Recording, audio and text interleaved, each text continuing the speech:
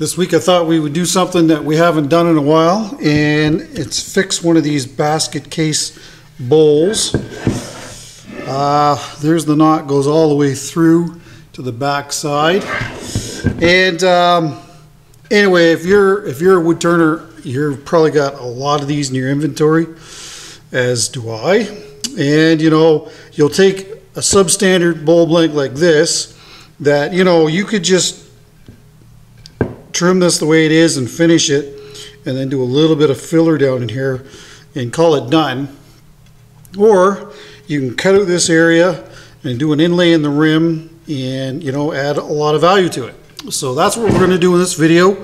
I'm going to cut this all out down in here, and somehow I'm going to incorporate this braided copper wire in the side. And I was thinking that we would use some sumac branches, and these are have actually been stabilized, but the centers are still pretty bad on them. So what I'm going to do is actually drill out these centers after we get them in place, and then we'll use some sort of resin or epoxy. Not exactly sure on the color yet, but that's this video. So first things first, we're going to clean this bottom off, get a glue block on it, get it trimmed up, and cut this area out. First off, I'd like to thank you for dropping in to watch this video. And if you're new here, this is predominantly a wood turning channel. And I do anything from working with natural inlays, resin work, natural wood pieces, you name it. Don't do a lot of segmented work. That's probably the only thing that I really don't do a lot of. So we're going to get a glue block on the bottom of this, and then we'll be able to get it on the lathe.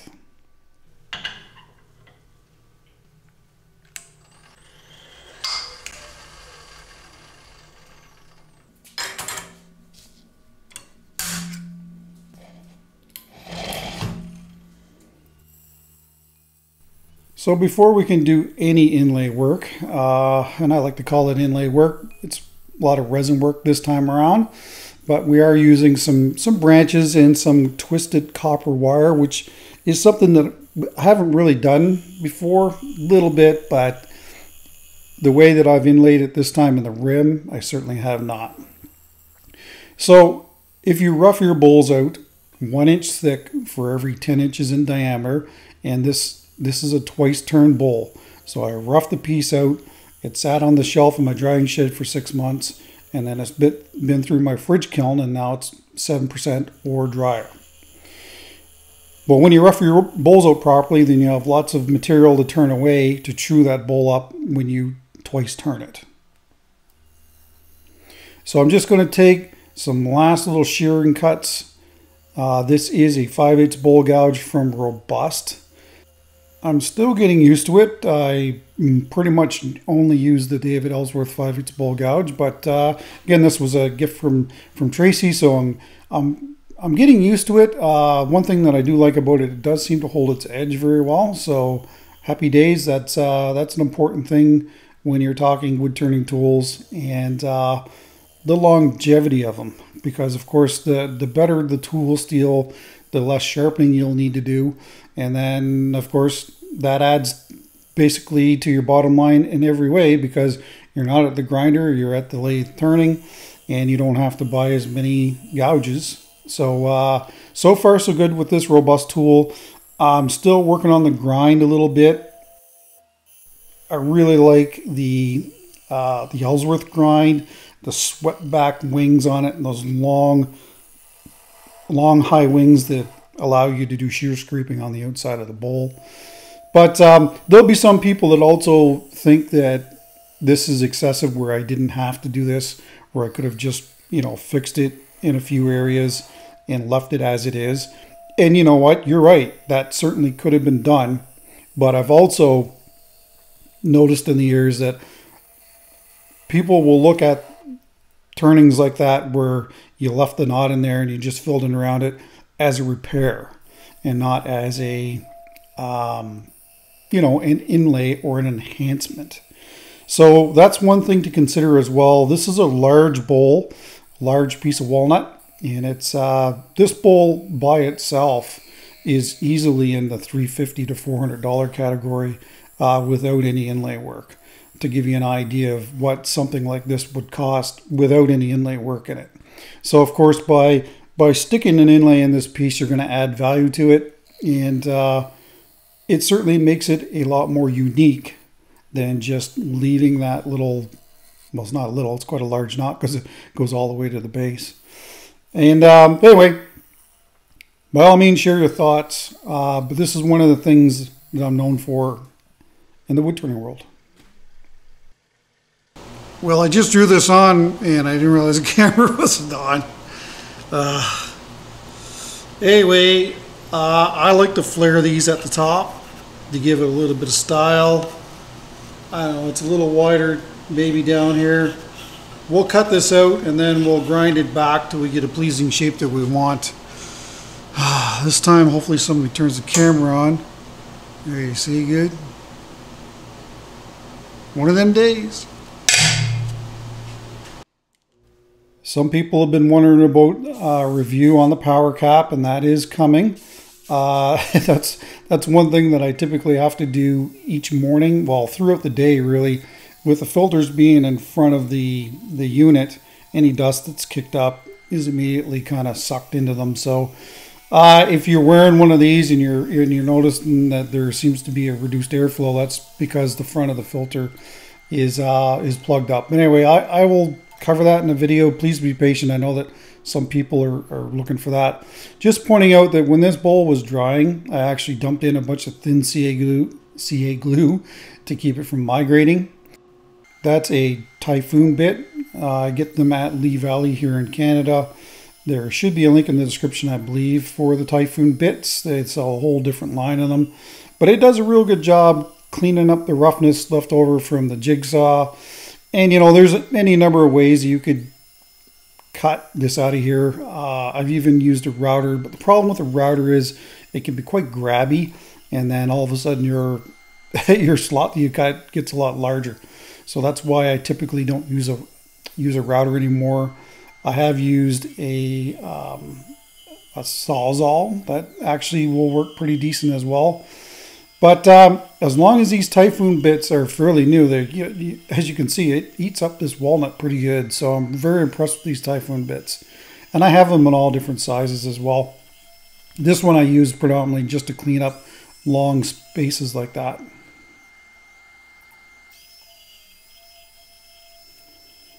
And the other thing when it comes to making these cutout areas, don't just go in straight. Give it some style, some pizzazz, some visual interest.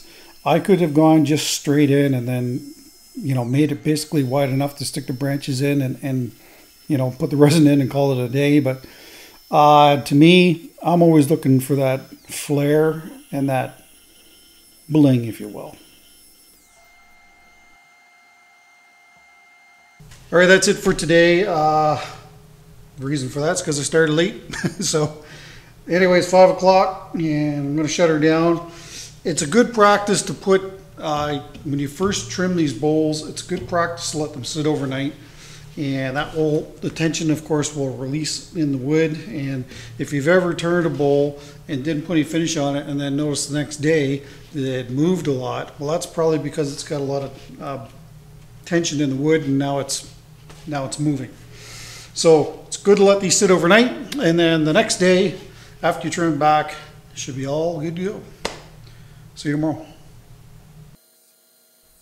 So like I said earlier, we're going to be using sumac, and sumac it's just got a really strange color, and that's why I like using it.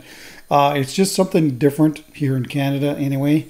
So we're just going to cut these to an oversized length, and typically when I stabilize branches, I stabilize them in the 8 to 10 inches in length mark. That way, afterwards, you've got lots of options as far as cutting sizes are concerned. And the other thing is this braided copper wire is really slick. So I'm using some 180 here just to give it a tooth for the resin to bond to it. All right, so getting ready to put the inlay in here. I sprayed this with spray lacquer. That will hopefully prevent any resin penetrating into the wood. So I just sprayed it around the outside and on the inside, like so. There you can see a little bit of too much. So anyway, I don't know if that's going to be an issue. In all likelihood, it probably isn't going to be, because this is going to have to be trimmed back quite a bit before it's actually finished. So, but anyway, better to err on the side of caution than to not do it at all. All right, so, you know, this is a preference as to how you want to do it. I've got all kinds of different branches, and of course these are stabilized branches. They're not just normal branches. And the hearts in these will probably have to get done, but anyway, I'm just going to lay these in along with the wire, and we'll see what we get. I do want to leave some spaces for the resin to sit, but other than that, it's pretty simple to do. Of course, the way that you lay these out, well, that's all you. Your vision and how you see the branches working, that's all on you. We are going to be using the Starbond thin before we do any casting with this.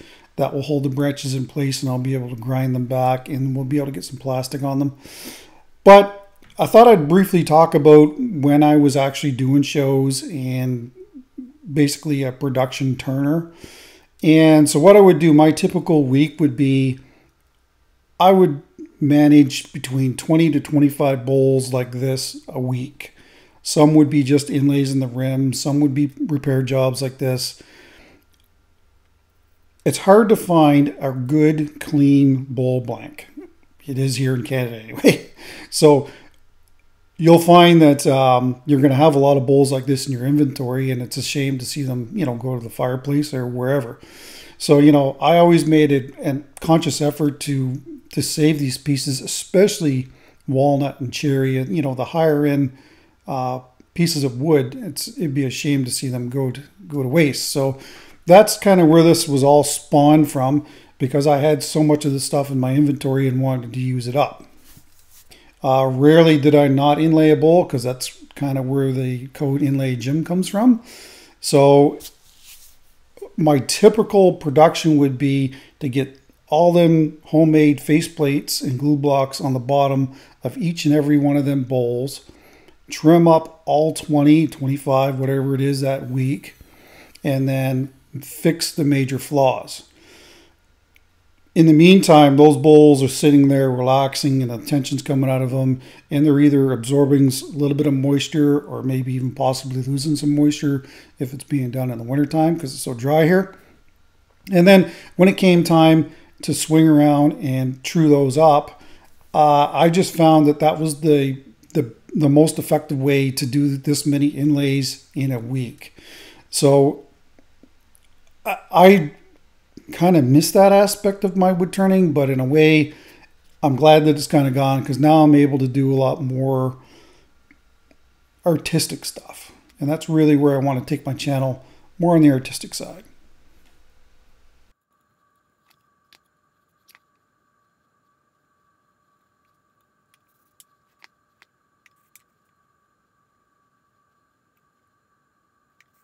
Well, that was very hard to film. I know you guys probably didn't see a whole lot. This here. Next thing we're going to do is take this over on the lathe and grind this all back to the surface so that we can get some plastic on here and then pour some resin.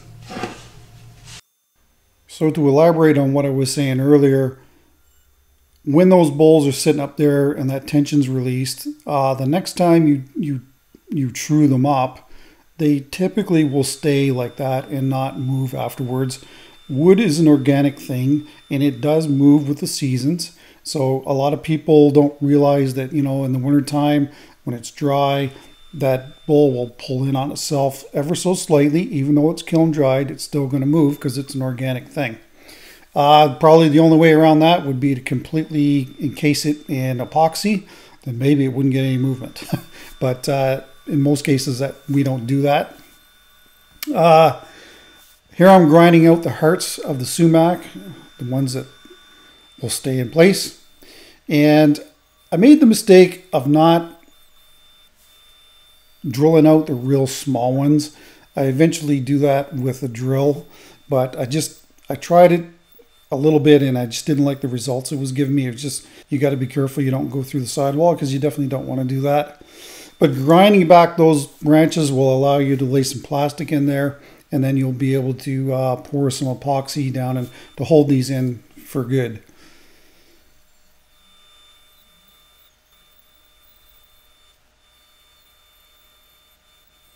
I must say it does give a really neat effect. I do like the finished product.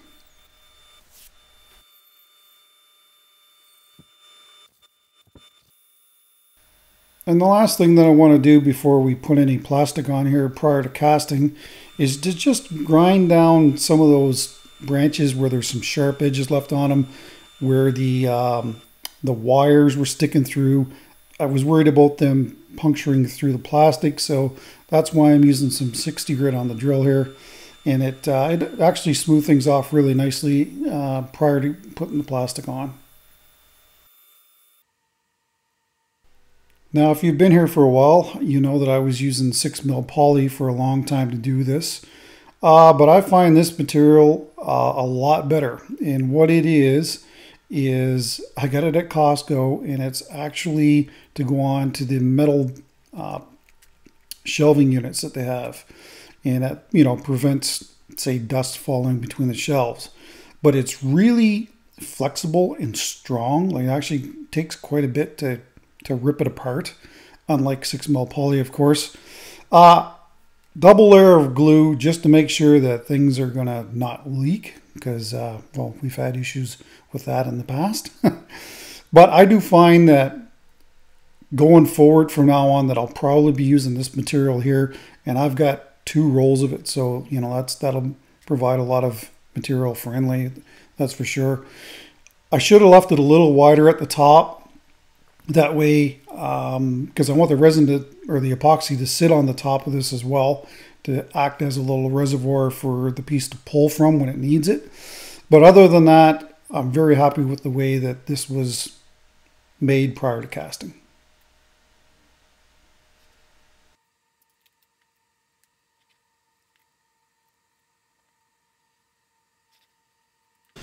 There, that took way longer than it should have.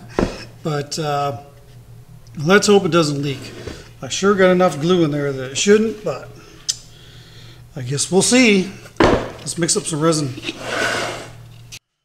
This week we're going to be using Art Cast. The great thing about this is it will be ready to go tomorrow. And the other benefit about Art Cast is it's really super clear. Not really so much a thing here, but if you are looking for a resin that's really clear, this is definitely it. So we're going to use the swamp green and the jungle green, and hopefully that'll give us a really cool look. Well, there is quite a difference between the two of them, so we'll have to see how that is. What I'm going to do is throw these in the clean room, get some heat into them. When they hit around 45 to 50, we'll do the pour. That way, hopefully we can get some color separation.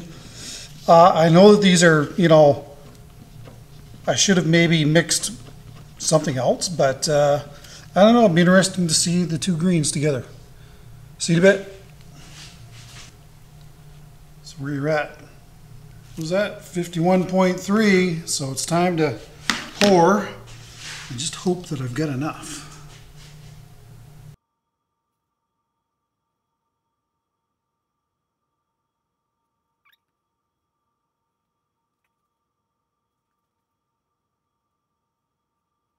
Yeah, unfortunately, I think these are just going to combine and make one color.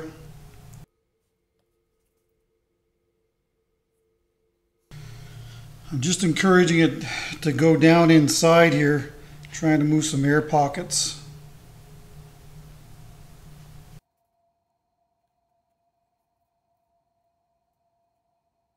There, I don't see any more now. Maybe a little bit.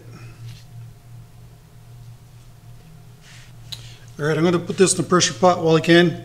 See you guys tomorrow. All right, so it is, I don't know, 3 days later actually, something like that. And in order to get this glue off, we're going to be using some of this isopropyl alcohol. And I have tried this with limited success. So you soak it down and then you essentially peel up the hot melt glue.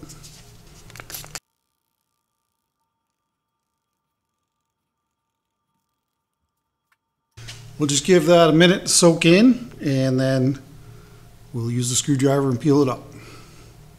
Hopefully. For the record, I could have left this in place and just simply turned it away. The problem is with material like this, when you break it free, it may turn around and slap your knuckles. And so I prefer to move it because I don't want my knuckles being slapped when I'm when I'm on the lathe. I had enough of that when I was in school, so I don't want it when I'm on the lathe. I wasn't this time around, for some reason. This didn't really work all that great. I sprayed this down probably 2 times before turning the camera on as well. So it was definitely on there and wasn't coming off anytime soon. Not on its own anyway.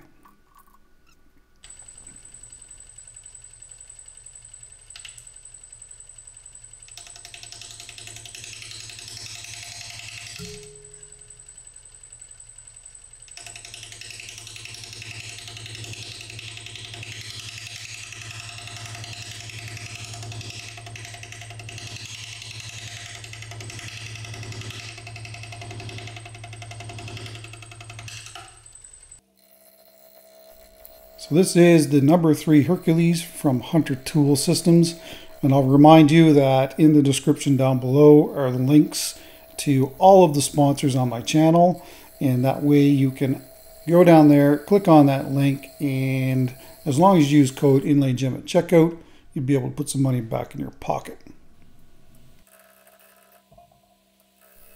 So the goal right now is just to strip off all the excess epoxy, and when that's done, we'll be able to look at this piece and figure out exactly what we're going to be doing with this. Since sumac is so soft, it's hard to get the branches cut cleanly. That was a little area that didn't get filled with the resin, so no big deal. I just whittled it down and basically got rid of it. I planned on making the foot a little larger when I cut this piece off, and we'll see that later on. But getting that clean cut on that end grain sumac when it's so soft is not an easy thing to do. The epoxy certainly did harden it up a bit, but it was still tough to get a good clean cut on it, even with a new cutter.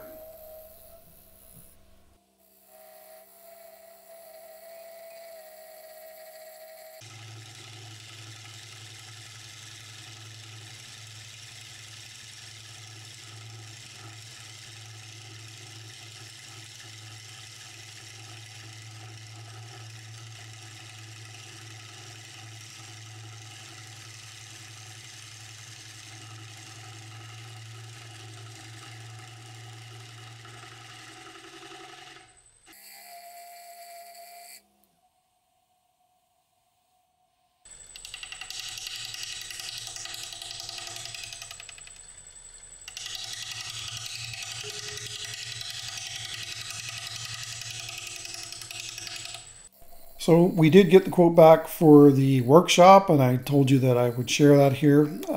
So it did come in a little higher than expected, but you know, as my builder said, right now the building materials here in Canada are just a stupid crazy price. So I'm going to be putting up a 36. The original plan was to put up a 36 by 50 workshop with a half bath, and along with that I was going to use an air-to-air heat pump for heating and cooling. Anyway, that quote came in at $185,000, and that's in Canadian funds. The real kind of kick in the junk is the 15% tax that's on top of that. So that now jumps at to $213-ish thousand. Painful.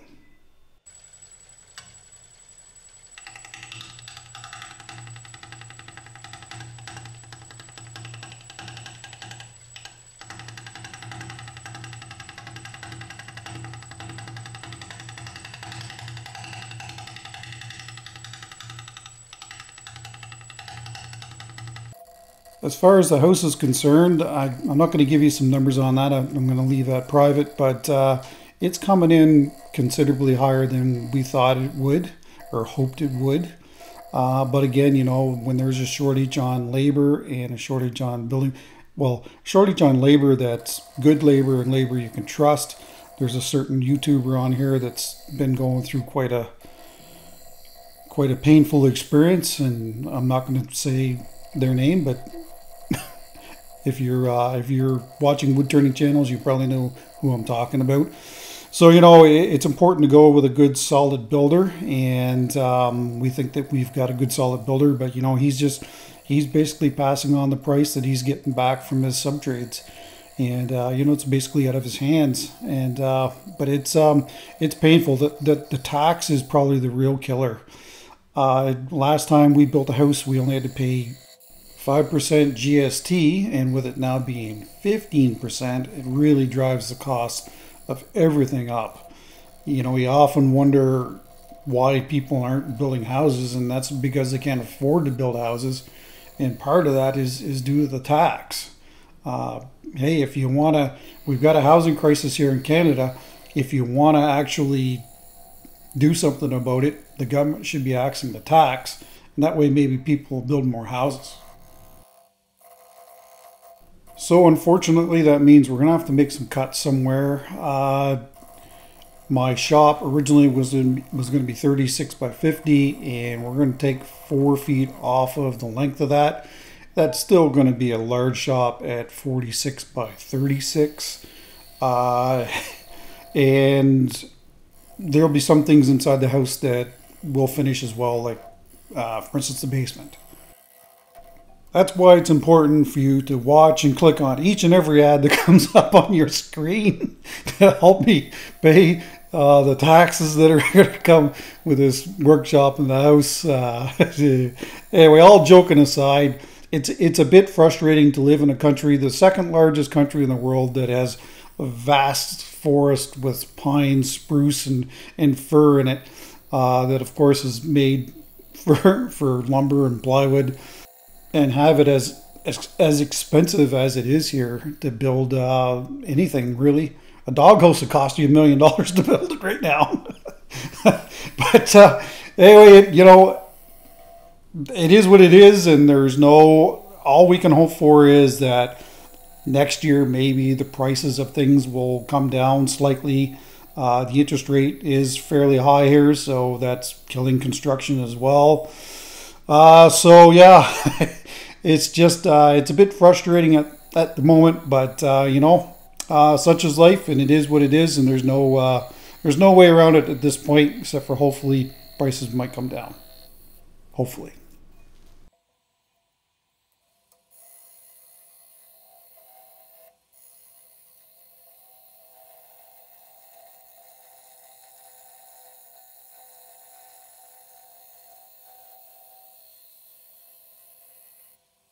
So some of these sumac branches are tearing out pretty bad because they're soft. So I'm going to use the thin Starbond here, and we'll harden this up, and then hopefully we can get a good clean cut on them.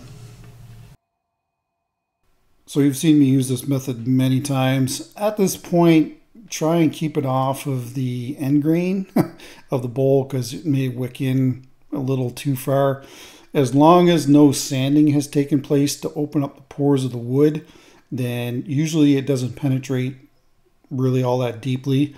So keep that in mind when you're doing this. The problem with this being done on end grain is you can really stain it. Anyway, I'll give that about, I don't know, 10 minutes or so, and then we'll get back at it. Here I've switched back to the Ellsworth gouge. The one thing that the Robust, I think the Robust has deeper flutes on it than the Ellsworth gouge does. And so anyway, this is freshly sharpened, and I know that I can get some really decent shear scraping done with this. And you'll see me pick up the shavings here in a minute, and it's pretty much exactly what you're looking for. Really fine shavings. And as you know, that CA glue didn't penetrate very far into the bowl because I'm really just shaving off no more than probably a 30-second. So this is an elevated view of me outboard. Well, it'll be basically turning the entire bowl. And the main purpose of this view is to show you how I'm holding the gouge and how it's tucked into my hip. And I'm swaying back and forth on my hips. And, you know, there's not really a lot of arm movement. I've got a fair bit of down pressure to make sure that the tool doesn't bounce on the tool rest.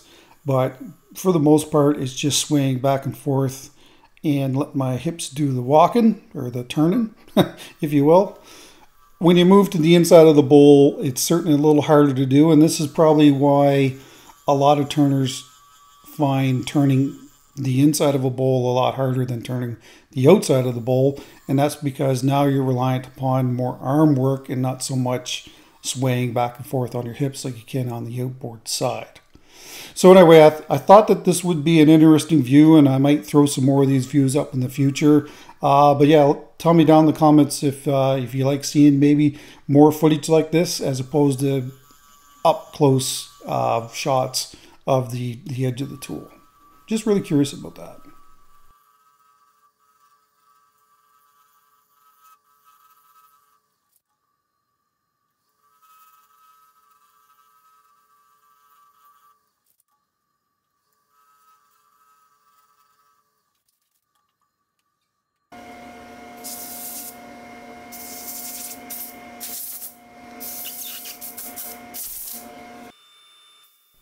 So when it comes to sanding, power sanding, as opposed to just sanding by hand, again, on the inside of the bowl, it's more challenging to do than it is on the outside of the bowl. Again, it's a lot of arm work when you're working on the inside of the bowl, and when you're working on the outside of the bowl, which, you know, I've got a shot of that coming up, you can basically steady that drill against your body and again sway back and forth on your hips. I should mention that we are sanding from 60 to 180, and then I'll have a look at things and see what repairs and fixes need to be done at that point. There's that drill tucked into my side, and you know, that really does help with, you know, taking the pressure off of your joints. I do have a natural shelf for my left arm to rest on, but it'll work for those that don't have that natural shelf as well. I just couldn't leave those sumac branches without something in them. It was bothering me, so just found a smaller drill bit than the Typhoon bit that I used, and I drilled them out, and so that we can take care of them too. So anyway, I can't help myself. I got to fill these holes. So we're going to use the UV resin. And, you know, looking at this piece, it's pretty much the swamp green look, I think. I might combine a little bit of the two colors just to try and match it up. It's just, I don't know. If you've been around for a while, you know what I'm like. I didn't actually think that I achieved any color separation here, but I certainly did. After it was polished out, you could definitely see it. So happy days. But at the time, I didn't think that I really had much of it. All right, we'll go with that.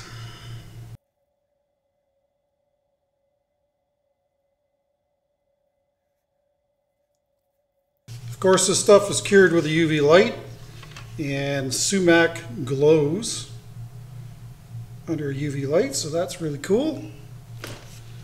Turn these lights off.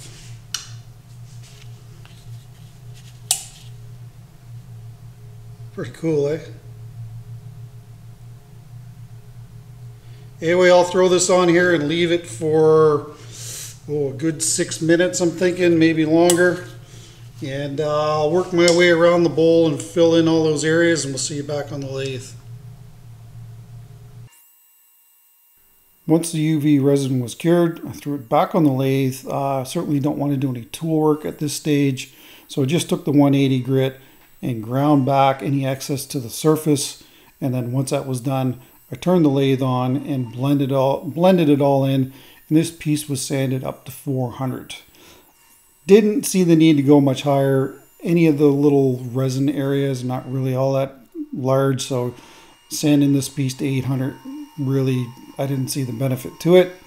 And of course I want to do an inlay in the top list, as you've seen in the thumbnail, so important to have a really sharp parting tool here. So this was freshly sharpened And then once I get the groove to the size that I want, I'm just going to take some 180 to make sure that there's no tear out in there. Well, all right, you know what time it is. It's finish time, and this is Waterlux Gloss.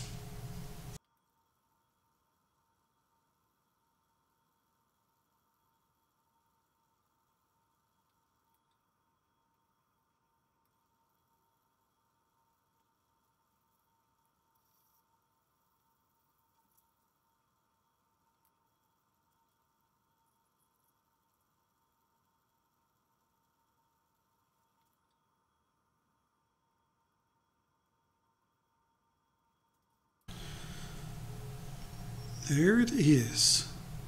And I must say that I do like it.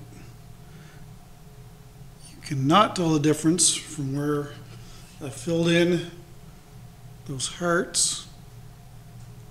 What do you think of that little copper wire in there? Just a little bit of bling. Beautiful Canadian black walnut, the king of North American hardwoods.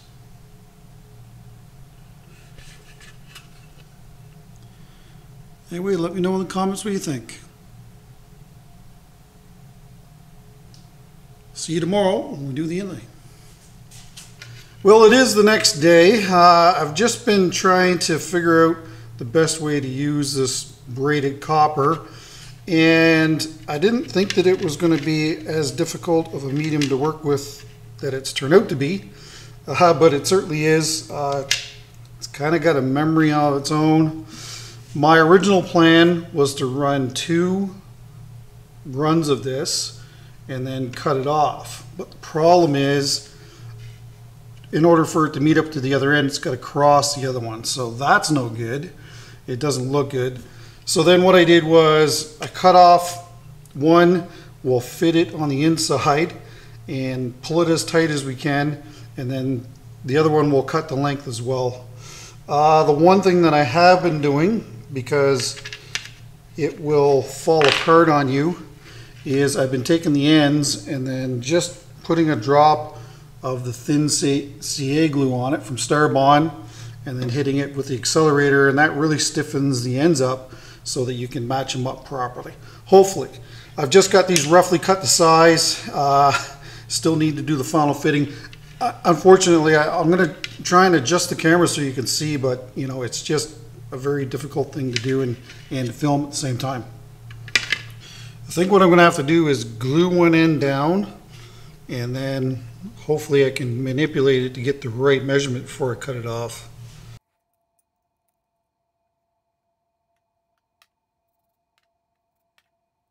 There, now hopefully I can pull this tight, because I want these to be set in there perfectly, because it'll drive me crazy if I don't have it in there perfectly.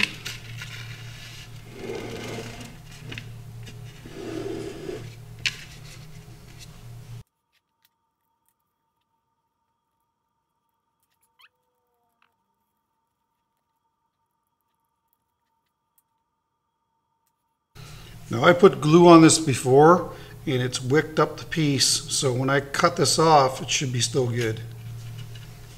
And I don't know where my good side cutters went to. I gotta look for them. I don't know. These will do.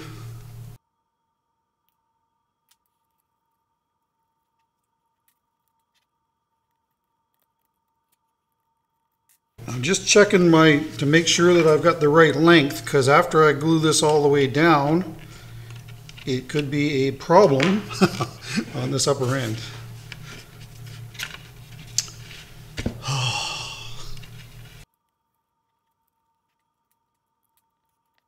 It looks pretty good to me. All right, so I'm just going to kind of spot glue this all the way around till I get to where the ends join.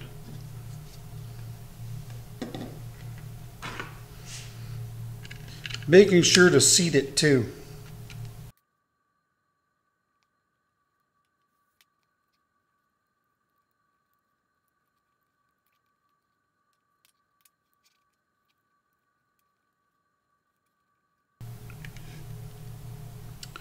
Must be a little bit too long, just a smidge.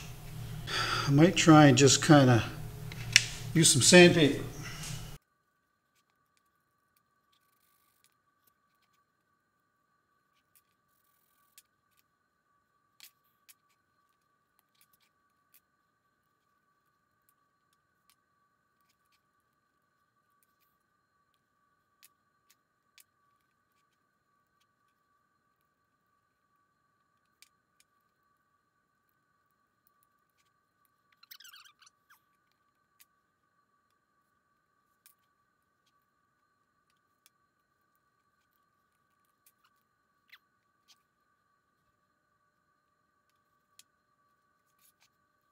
Okay, so one opening's here, I'll do one over here. So this ended up being way harder than I thought it was going to be. I thought this was going to be a breeze, but in reality, because that wire has a memory, and I tried stretching it, but because it's twisted, it's got a memory, and it just was a really difficult thing to actually work with. But eventually we get the job done here.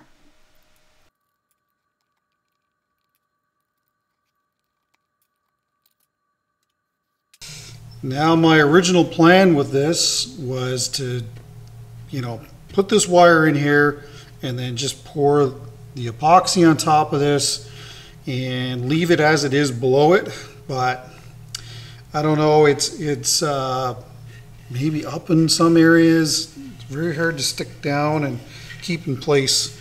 So anyway, we're going to still do the epoxy, but we might have to sand down to it. And I really didn't want to do that because then you might have all these wires sticking up. Anyway, let's mix up some resin. We'll get this in the pressure pot, and then, well, we'll see how we make out tomorrow. Art cast is nice and clear, so it's a good choice for this. It's getting a little cool here, so I just warmed up some water in the microwave and then mixed the epoxy together in that, and it worked well. Alright, so this is inside of my pressure pot. The bowl's been leveled. I've put the art cast into a syringe like this. And, sorry, this is the best view I can give you, and it's going to be even tight for me to even put this in, but I will do my best.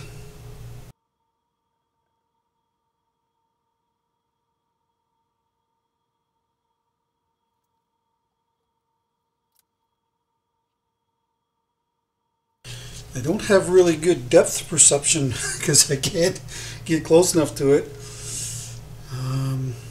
This is one of the reasons why I put finish on this bowl, because if this resin or this epoxy decides to go over the edge, at least there's a coat to protect the wood from getting any staining in it.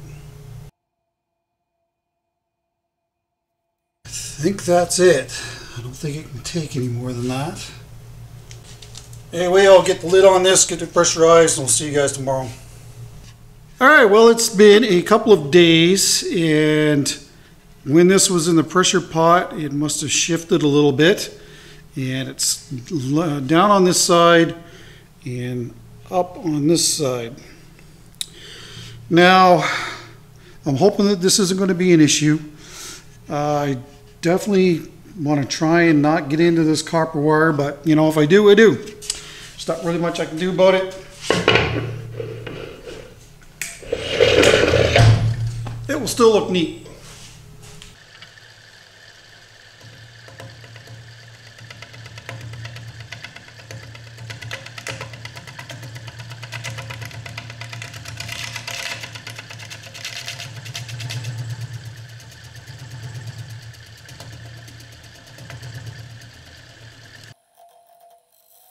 Very light cuts here. If you're too aggressive, you might get some chip out, and then, well, you may end up basically destroying the inlay on the very top of this, so we certainly don't want to do that. So very light cuts. In the end, I was able to sand this piece out and not break through the resin. Watching it rotate here on the lathe, it actually looks like it's stuck down pretty well too. That it's not really up in any areas. So that was good, because the way it was sitting in there, it wasn't giving me positive vibes. It didn't look like it anyway. As far as sanding is concerned, I started sanding at 80 and went all the way to 800 on the top of this, just because I want that clarity before we put the finish on.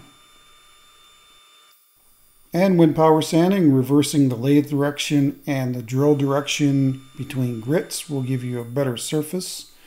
Once that's done, we'll use the Triple E buffing compound to buff the top inlay, and the inlay on the side maybe wasn't necessary, but I did it anyway. And then we'll get things cleaned up with some denatured alcohol and get our second coat of finish on, but technically we're back to the first since we sanded the first one off. Good morning, this is the second coat of Waterlux Gloss.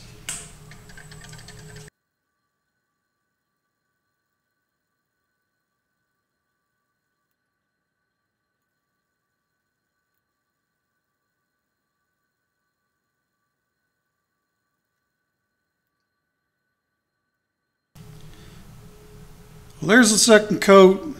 It will definitely take 3. That resin, or sorry, that epoxy is really awesomely clear.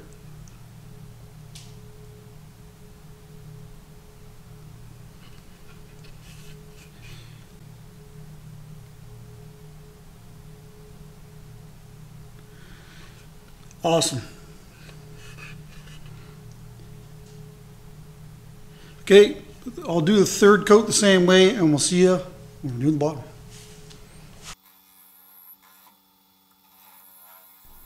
So after its third coat, it was time to free it from the waste block. I think I said earlier that the foot was going to get turned down, and that's what I'm doing here. I don't know if it's the 1/3 rule or not, and if you're not familiar with that, when you're making bowls for aesthetics and for stability, they say that your foot should be 1/3 the size of the diameter of your bowl. That way the proportions look properly when you're looking at them. And just using a handsaw here instead of having the bowl break off and go flying across the shop, because nobody wants that. This is the vacuum chuck, and I think I only took 3 attempts to get it correctly. That's how I usually do it. Anyway, I just used the Ellsworth gouge on the bottom of this, and the bottom was sanded from 120 to 320. Well, hopefully you enjoyed the video. Please leave a comment down below. That way you can help me out with some channel analytics. This is a fun project, but it was a challenging one. Well, all right, let's have a last little look at this beauty little bowl. Well, it's actually not little. It's actually a fairly large bowl. I really love the look of the sumac and the fact that we got color separation from 2 colors that are, you know, there's differences in them, but you know, I was really hoping that they wouldn't combine, and sure enough they didn't. You can see it throughout the piece. The copper wire, I'll show you at the inlay. That's the coolest area. Get that to shine correctly. Come in, hopefully. Anyway, it is super clear. That art cast is a really good resin for this, and that will add a lot of strength to the rim as well. So very cool. I'll put the metric conversion up on the screen, but this is 13 3/4 of an inch across and almost 5.5 inches tall, and it's around 5/8 of an inch in thickness. So you need that thickness in order to get the inlay and the rim, and of course I like my beefy bowls anyway. Here is the very bottom of this piece, and yeah, there's no finish on it. As per normal, I'm running out of time. But I'll be honest with you, this was a lot more labor than I anticipated, especially the copper wire. Dealing with that was a bit of a pain. I'm not gonna lie, it was. So I don't know. Moving forward, I don't know if I'll make another one of these or not. But anyway, it is a very cool effect, and I'll show it with the rotating footage at the end like I usually do, and hopefully you can get a good look at it. 3 coats of the Waterlux, and I do get asked often if it's food safe. Geez, I can't talk today. It is food safe once it's fully cured, and so is designer epoxy. All of their product line. Once everything is fully cured, it's all food safe. So that if you're worried about contact with food, once it's all cured up, it is ready to be used for that. All right, I'm going to set this down. Anyway, that piece is for sale, and if you're interested, send me an email to spraguewoodturning@gmail.com and I will disclose the price then. You may notice that is my play button. I haven't shot a video, I haven't opened it. I've had it for 2 days and I haven't opened it yet. I'm waiting to do an unboxing video, so hopefully this week. I'll try and put that up midweek sometime. So please come in for that. And again, thank you all for those who got me over 100,000 subscribers. I truly do appreciate it. Next week is going to be a copper themed project, and I'm just going to leave it at that. But I've already, I think, hit some problems, so we'll have to see how it goes, because that's just the way we roll here. We seem to be fixing issues. But anyway, that's next week. Take care, stay safe, don't forget the bell. Please share my videos with your friends. And of course, that thumbs up will always help with the analytics. And if you haven't subscribed, please do that. I would really appreciate it. See you next week.